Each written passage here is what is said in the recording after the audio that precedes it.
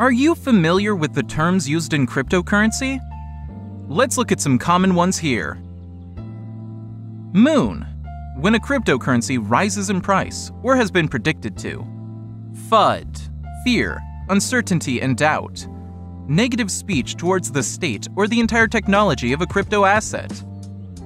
FOMO, fear of missing out. A feeling when informed of a huge profit potential or already financially risen crypto asset. ICO, initial coin offering. Tokens issued by startups in exchange for the platform's crypto asset. HODL, a slang for hold that means to not sell or trade. Whale, a person or group having influential volume in cryptocurrency or fiat currency. Stablecoin, cryptocurrency with low volatility used to trade against the overall market.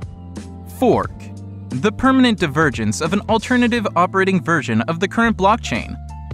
Forks come into existence when a 51% attack occurs, a bug in the program, or, more commonly, a new set of consensus rules come into existence.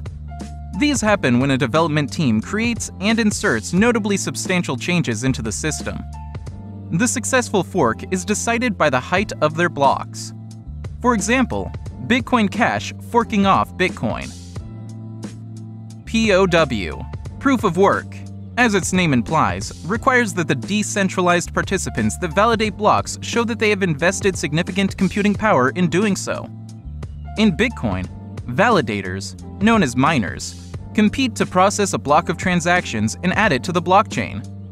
POS, proof of stake, has been considered the greener alternative to POW, where POW requires the prover to perform a certain amount of computational work.